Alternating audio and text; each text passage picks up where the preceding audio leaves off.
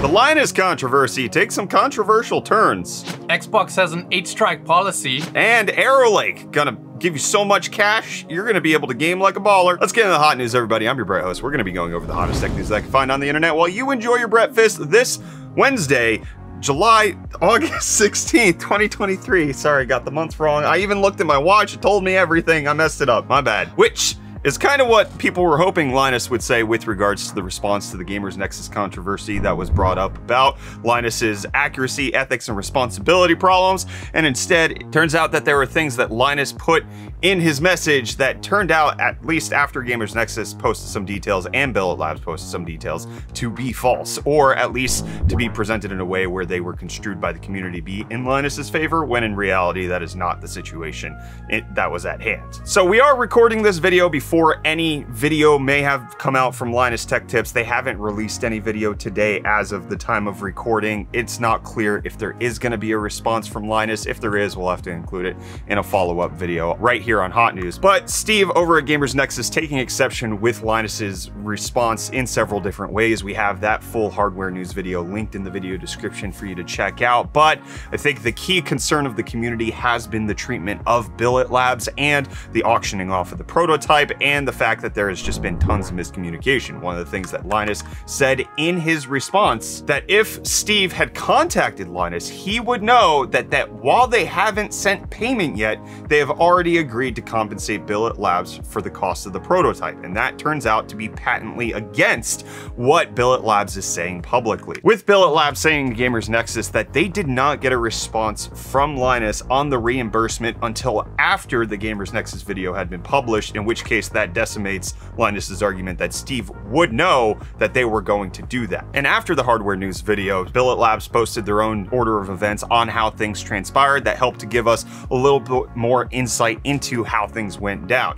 So they have their public statement regarding LTT over on LTT subreddit saying, "You, the PC community, are amazing. We'd like to thank you for your support. It means more than you can imagine. Steve at Gamers Nexus has publicly shown his integrity at the huge risk of backlash, and we have nothing but respect for him and for how he's handled himself, both publicly and when speaking to us directly. Regarding LTT, we're simply going to state the relevant facts. On the 10th of August, we were told by LTT via email that the block had been sold at auction. There was no apology." This is taking place a week and a half after the auction had actually gone on, but there was some previous communication listed by Gamers Nexus that was not in the LTT post by Billet Labs, with them having communications from Linus's team with Linus Media Group telling Billet Labs on June 30th, "Let us know if you'd like the block back either way and we can ship it back with the 3090 Ti. On July 6th, they said they'll send back the monoblock and the 3090 Ti.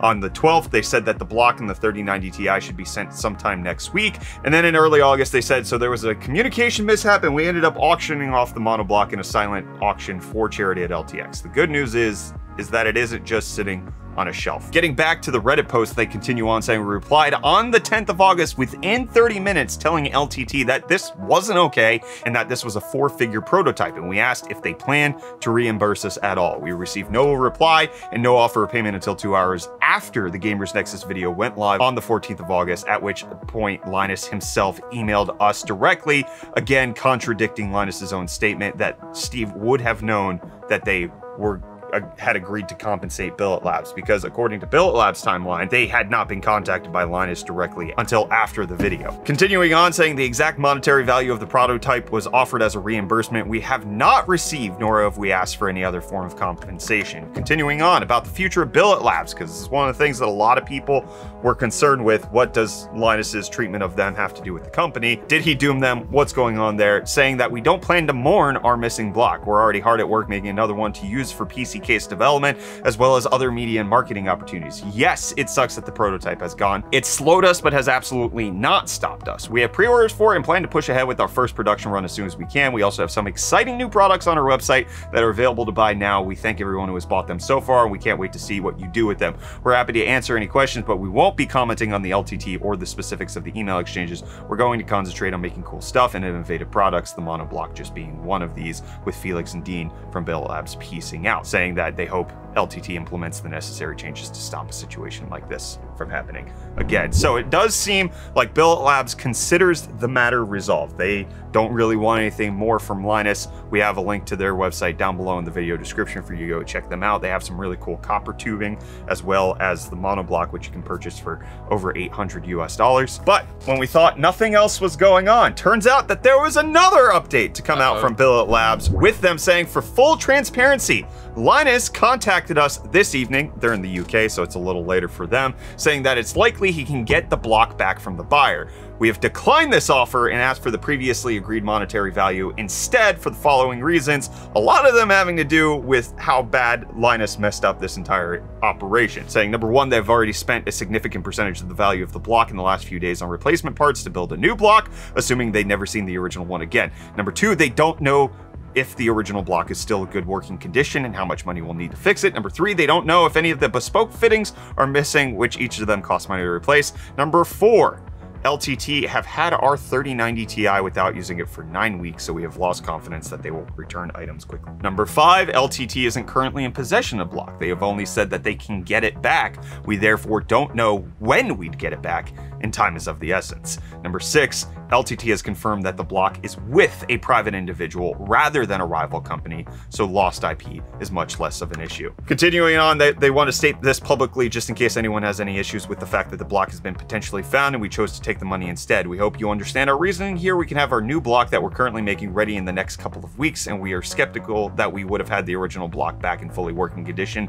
in that amount of time. It would be a gamble at the very least. So it does seem, props to Billet Labs for how they're handling this situation. Just firm, direct PR communication with a hint of marketing.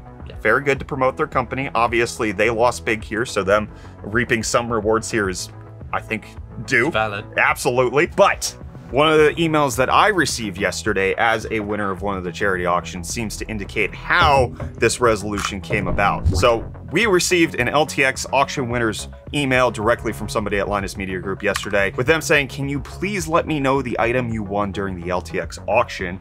We've mistakenly lost that sheet and need it for our tax purposes. Thank you. So it does appear like they had to do a little bit of digging to find out who actually won it, especially because the actual Extra Life charity booth was not manned by any LTT staff as far as I could see, and it was by Extra Life volunteers. So it is a very strange situation that's playing out, but obviously the biggest problem being that Linus communicating some very bad statements about how Steve would have known that this was resolved when, according to Billet Labs, this was not resolved at all in the time frame that Linus is suggesting it's happening in. This is not shaking out in a way that looks like Linus has addressed this publicly in a way that satisfies the community. It does look like Billet Labs is happy with the resolution. I'm sure they'll be even happier if you buy some of their stuff using the link in the video description, hashtag not sponsored, but obviously check them out. But I also, just to make this a little bit more response oriented, there were a couple of comments, a lot of comments in yesterday's video about remarks that I made in the coverage yesterday with regards to me thinking that because it was for a charity auction, that made it okay. And must be of the way that I communicated was wrong, because that was not what I said, and I thought that I had communicated clearly. From the premise that this is really screwed up, profiting personally is worse than giving it to charity. That doesn't make the situation good at all.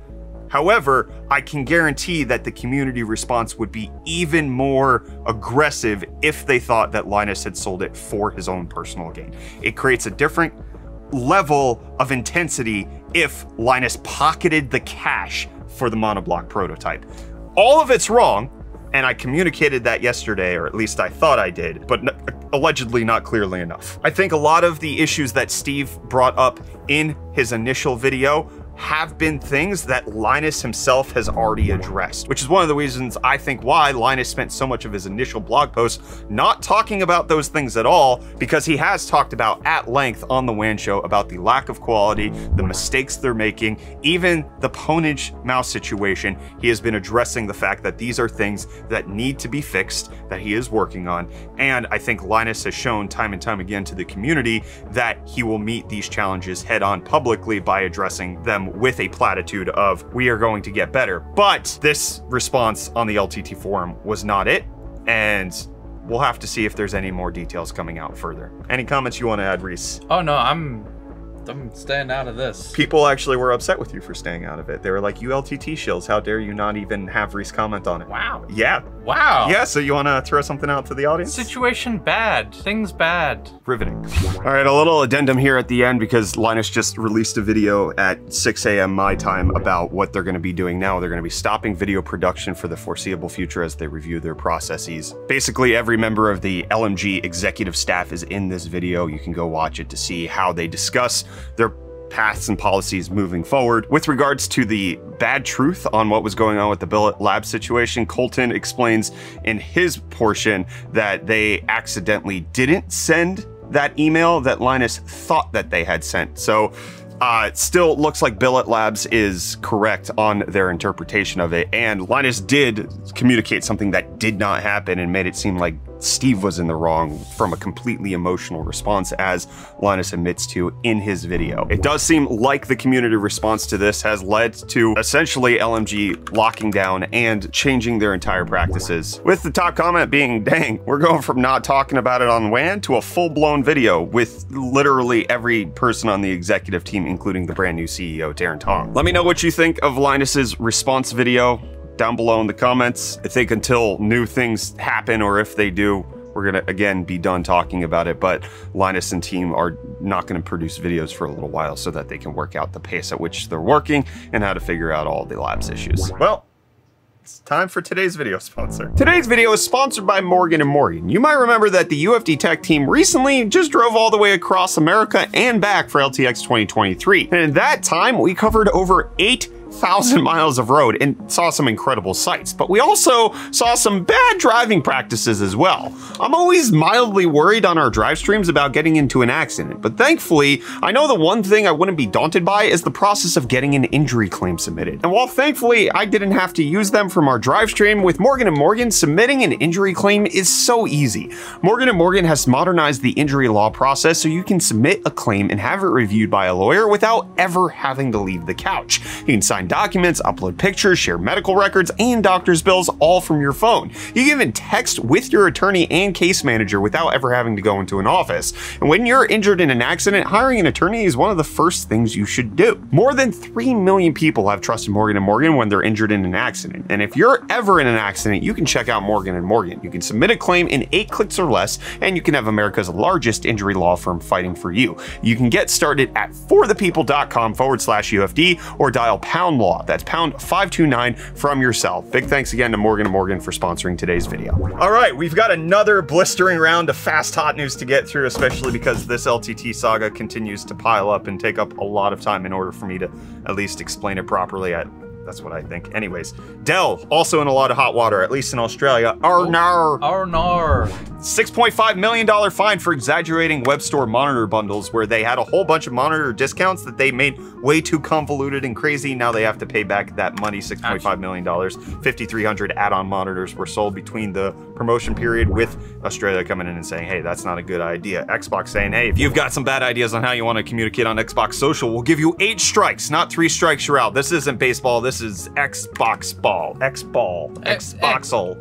The X is the strike. So the strikes will be dependent on the severity of your infraction. Each infraction could count for more than 1 strike, but it's also a rolling period that it applies across, and it's also a scaling level to what your strikes do. If you have 1 strike, nothing really happens. 2 strikes, you're suspended for a day. 4 strikes, you're suspended for a week. 8 strikes, and you're locked out of multiplayer for 1 full year. But strikes will remain on for 6 months. So if you get 2 at the beginning and then they roll off after 6 months, then you're at 0 strikes again. Is this a big deal? How many times are people getting striked on Xbox? I don't know. COD bros are shivering right now. Is that really what this is? Feels like it. I've never gotten banned from any online platform, probably because I'm really bad at multiplayer games. But you know what I'm not bad at? UFD Deals transitions.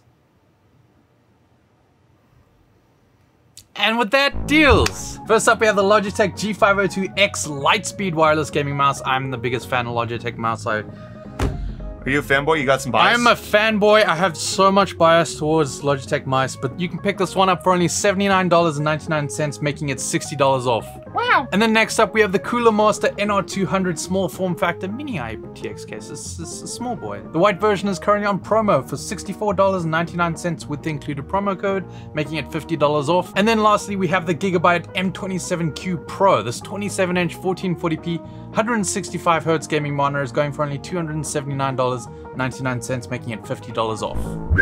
And with that, the deals are done. I'm gonna hand you off back to this guy. Okay, let's keep rounding this up. Tesla's launching cheaper Model S and Model X's, but they're doing it because their software locking out the battery on range. So they're making the exact same vehicle and then just forcing it so that you can't actually get what you're buying out of the gosh dang vehicle. Jailbreak. Yeah, actually, that's going to be a problem. But additionally, one of the things that Electrek tried to press Tesla on was, hey, are you going to sell this as an upgrade later on to like charge people for so that you force them to unlock it? And Tesla was like, maybe, we'll see how it goes. So you only get 320 miles out of the standard range Model S if you want to spend a ton of money. And if you want to drop 90 grand on the Model X, you get 269 miles, which, man, if you're spending 90 grand, why not just spend 100 grand? I don't. Yeah, at that point, where do you call the line? I don't know. I don't have that amount of money. I don't know what to do with it. And Google doesn't know what to do with themselves. It's a bad transition. They're going to be rolling out AI into summarizing web pages, just kind of like Microsoft's Copilot on their side of things. Google's generative AI-powered search experience is supposed to help you find out the details of whatever article you're looking at. So if you want a recipe, you don't have to go through somebody's entire life story to just get the baking goods. And, oh, Reece, this is a story for you, my friend. This is the weirdest television you've seen, and I know you've seen some freaky ones, all right? So this is a 27-inch Stand By Me Go, all right? Can last for 3 hours on a single charge, so it's portable. Load shedding proof. Has 4 built-in speakers, has all of the remote stuff you want. Look at that bad boy. It comes in a freaking suitcase, my guy. Look at that. That was so fast. South Africans are salivating right now. It rotates, it does a whole bunch of stuff. Look, they have it as a little record player. You can play chess, touch screens, all of that. Really incredible. So it does look like it can support all of the things that a regular TV does. Reece, I just need you to do one thing for me, my guy. What is that? Guess the price. You said South Africans are salivating, man. We're not eating good right now, are we? You're not eating good, I'm sorry. 1,000 for 27 inches, my guy. But it's got 20-watt speakers, so. That doesn't make it that much better. This is like 20,000 rand. Yeah, that hurts. That's me. like my TV was this much. It's, yeah, and you got an OLED one. Yeah. Goodness. And you can only pre-order it over on LG's website right now if you want to. It's neat, it's expensive. LG, send this to me and I can show it the world there in South Africa. Oh, we are YouTubers. We could do things with it. Oh, that'd be cool. And you can do a lot of things with your CPU in case you're trying to game, because there's reports coming out on Arrow Lake, which is going to be the 15th gen CPUs we're expecting from Intel, to have some massive upgrades, specifically in the L2 cache department, with details coming out that Arrow Lake will have 3 megabytes of cache on L2 per core, which means, especially if you have 8 P cores and you got like 16 24 E cores, you're getting a heck ton of cache. We're looking at up to 56 megabytes of L2 cache and 64 megabytes of L3 cache. What the frick is going on? Currently, the 7950X3D only has 16 megabytes of L2 cache. It does have a significant amount more of L3, but having that higher cache count at a lower level, or higher level rather, would make it so that your games could potentially run faster, and this might be the gaming cache that AMD wanted to do. So it's not clear when we're gonna get this. We're getting 14th gen allegedly in October based on the rumors, 15th gen likely to be a year from that, but it does seem like Intel does have a lot of little things behind the scenes that they're trying to implement, and it looks like it's gonna be a good competition against Zen 5 when and if that happens. I'm excited for you. Were you, Reece, you excited to be done with this episode of Hot News? Oh yeah. It was a long one. It was an episode. As long as there's no major updates, I really don't foresee us covering this Linus Gamers Nexus thing anymore. This should be the last one. Unless it all implodes and then suddenly there's a fire and things happen. Turns out that Jay's 2 cents was Gamers Nexus all along. Yeah. We'll talk about that if that happens. See you in the next Hot News.